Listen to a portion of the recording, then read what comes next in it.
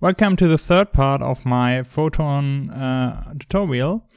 And this time we will just close up the tutorial. I will show you the basic things of photon you are not knowing right now, and then you're good to go. A few things up front. I have added a second button right next to the jump button and a crosshair. This button does nothing and the crosshair is just for orientation. We will use it right now. And I have already added some ragdoll mechanics to my character. I put you a link down in the description because I already made a video on how to add a ragdoll mechanic to a character. And basically what I did is just follow the steps one by one, and then I was able to get this ragdoll. So let's continue. So when I click this button, the crosshair should cast a ray, and if there is a player, the player should activate the ragdoll and just fall over. And we will use remote procedure calls for this. Okay, here we are in the controller, and these are the lines I have already added. So if the shoot button is pressed, the shoot button shouldn't be pressed anymore. So the player should press again to shoot again. And I will add this code. So as always, we take this mid of the screen and cast a ray. And then we cast this ray.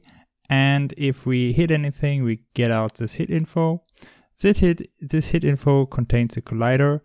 And if the collider has a component called player, we actually hit a player. So we can check if this component is really there. If we check if the player is not equal to null, and then we call on player or on player on hit. So let's go to the player and add this method on hit with a direction. And now let's come to the remote procedure call. So if, for example, this is player 1 and player 1 pushes a button and actually hits player 2, and maybe let's say I activate the ragdoll now. The ragdoll is only activated for player 1, so for client 1, and he can see that the ragdoll is activated. But the ragdoll has to be activated on all clients. So we can use the photon view because our class inherits from mono behavior pun, and then say RPC. This RPC stands for remote procedure call and will just call this method. This method is only a string, but you should have a method named like this one. Okay, I just added this method here. Make sure to have this attribute pun RPC above it, and then you're good to go. So you can add as many parameters as you want. The parameters have to be serializable. For example, direction, X position, and so on. And the last parameter should be photon message info. So, and here we call this remote procedure. We have to specify the name, the target, and then all the parameters. For example, here I have 2 parameters, so I would have to add 1 parameter more. So this would be fine, but I only want 1 parameter, so I add 1 parameter. Let's take a short look at the target. We can say all. This means everyone will call this, so every client will call it and the caller will call it directly. If you choose the buffered options, the server will actually save the remote procedure call, and if a new client comes in, all the buffered remote procedure calls will be called one by one. You can call the remote procedure calls via server. This means the caller doesn't execute it directly, so the client actually waits for the server to confirm the remote procedure call. Or you can say something like others.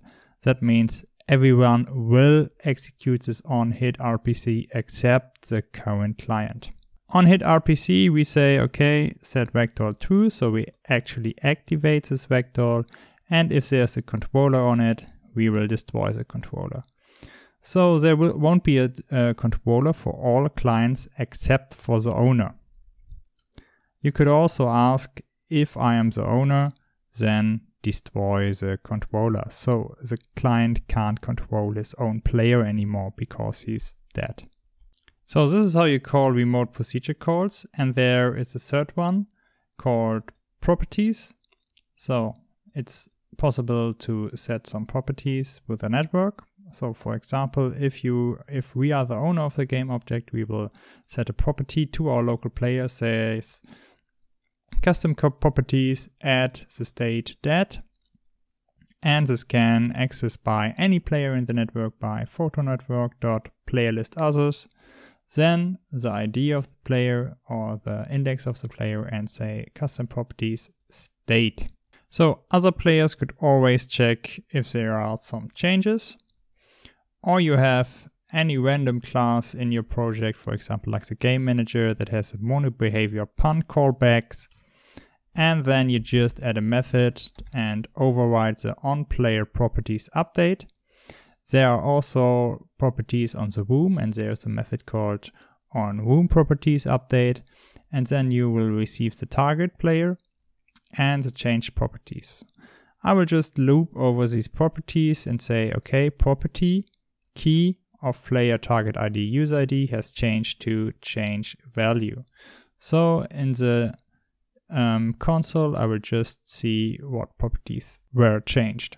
So, and here we are in the game. So if I click now on this crosshair, the crosshair will cast a ray to the player, detected that this is a collider with a component player, call locally in this window only on hit, and says, okay, on hit RPC should be executed, and it will be executed on this window and on this window, and on both windows the ragdoll will be activated. Okay, we just aim and click. And there we go. So I showed you 3 different methods to send data over the network, and Photon has a page about synchronization, and here they just showed you how these 3 methods could be used. So we started with frequent updates. We used it for the input of the player, the position and rotation of the player. This was in the second part of this network tutorial series. And in this part, we just talked about remote procedure calls, and these are often used for actions of players, and where updates and states can be just handled by the custom properties. So if you want to send something over the network, just consider these 3 types of network traffic. So that's it for today. In the next episode, we will talk about lag compensation, because the players look very laggy on each other side, and we will have a look at some techniques to make every animation and every state very fluent.